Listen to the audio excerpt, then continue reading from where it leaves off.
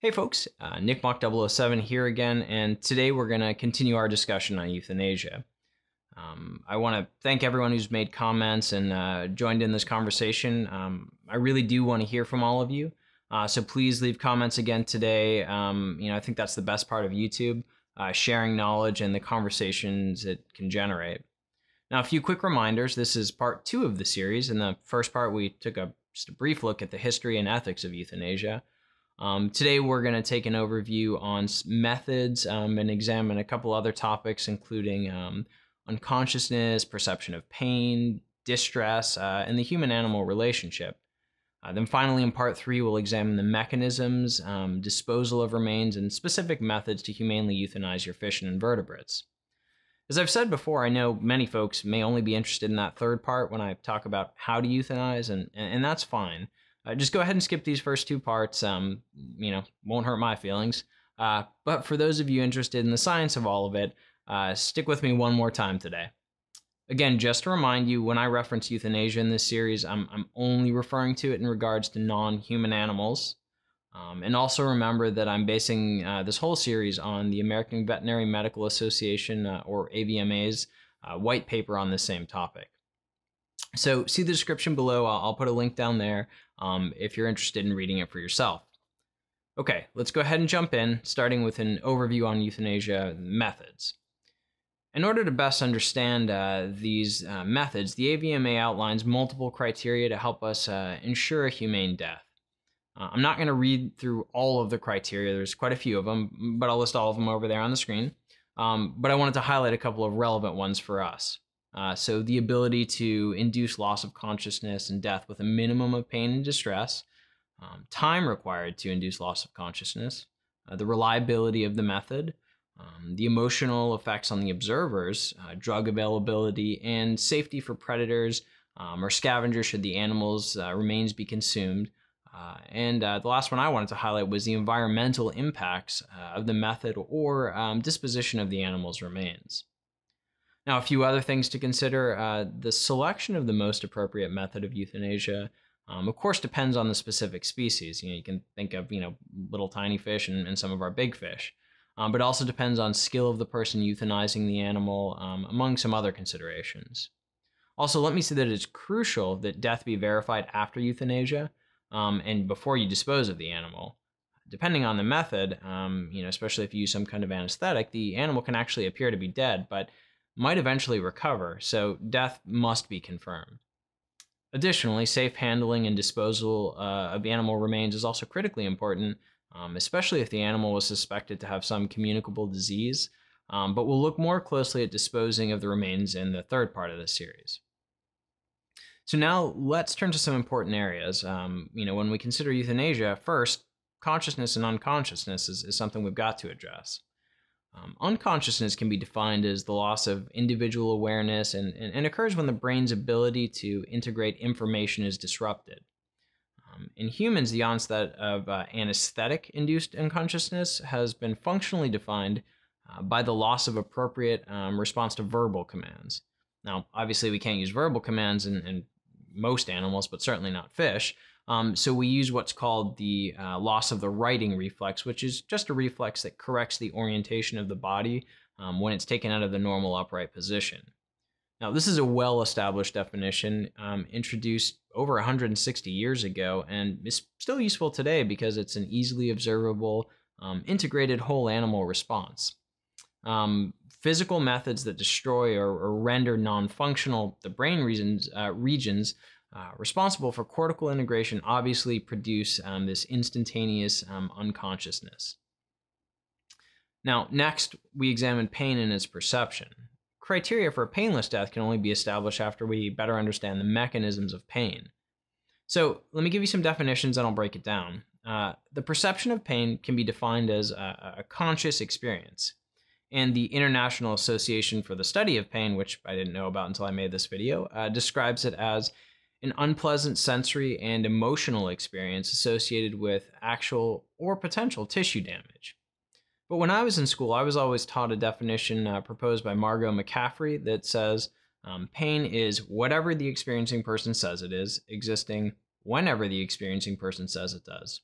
though obviously this definition is problematic for non-human animals, or really for anyone who's nonverbal. The perception of pain based on mammalian models requires nerve impulses from peripheral nociceptors to reach a functioning and conscious cerebral cortex and the associated subcortical brain regions. Now, I know that sounds complicated, so let's break that down in plain language. All it means is that a nerve cell that can sense pain, like in the periphery, like in your hand, transmits a pain signal all the way from your hand to your brain. Now, without this transmission, you can't perceive the pain. Now, in addition to mechanical and thermal stimulation of these nociceptors or pain nerve cells, a variety of endogenous substances can also generate nociceptive impulses. Again, all that means in plain terms is that external things like a hot stove and internal things in your own body, such as things like hydrogen ions, can cause pain. Now, pain is subjective in the sense that individuals can differ in their perceptions of pain intensity, as well as in their physical and behavioral responses to it. And although the perception of pain requires a conscious experience, defining consciousness and therefore the ability to perceive pain across species, especially species like fish, can be quite difficult. In our case, it was previously believed that fish and invertebrates lack the anatomical structures necessary to perceive pain, at least as we understand it in birds and mammals.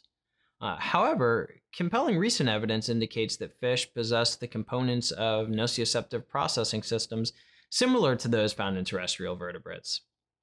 Now, numerous studies to date have moved this issue forward. Now we're really at the point that the evidence supports the position that fish should be accorded the same considerations as terrestrial vertebrates, at least when we're talking about in regard to relief from pain.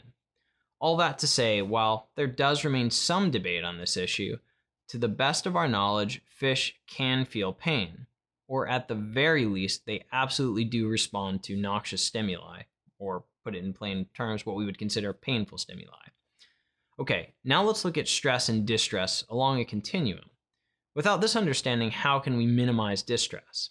So, stress has been defined as the effect of physical, physiologic, or emotional factors that induce an alteration in the animal's homeostasis, or you can think of that as the resting or normal state.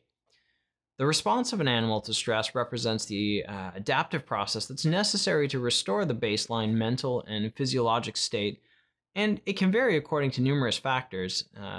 These include, but certainly aren't limited to, things like the animal's experience, its age, the animal species, the environment, the current physiological or psychological state of that animal. So to look at the continuum, let's consider three phases of stress. At one end, we've got eustress. Eustress results from harmless stimuli. When these harmless stimuli initiate adaptive responses that are beneficial to the animal. So you can think of this as good stress. Second, we have neutral stress. Neutral stress results when the animal's response to the stimuli cause neither harmful nor beneficial effects to the animal.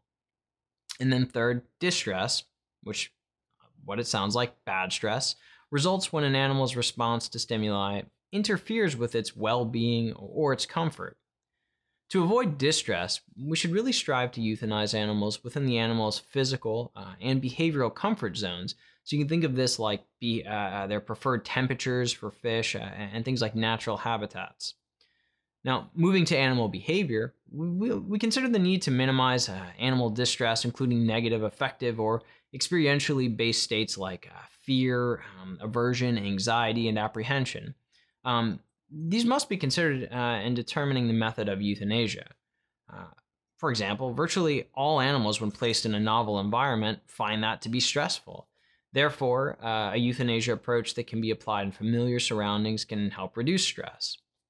Now, I wanted to briefly touch on one more thing today. Any discussion of euthanasia of our animals would not be complete without considering the emotional attachment between an animal and the owner/caretaker. While I don't have a lot to say, given that this video is already running longer than I planned, I did want to acknowledge this. The decision to euthanize is usually accompanied by many strong emotions, things like guilt, sadness, shock, disbelief, grief, etc. And for us to take this human component out of this would be a pretty big mistake. So again, just wanted to mention that and talk about the human side of euthanasia. Now, again, I know this has been a little bit more of a somber, serious topic than a lot of my other videos. So I want to thank all of you who have made it all the way through this second part today. I'll have part 3 out, should be by next week, where we'll look at, remember again, the specific methods. So we'll talk about how to euthanize, but we'll also look at things like how to properly dispose of remains. Thanks again for watching, and I'll see you in the next one.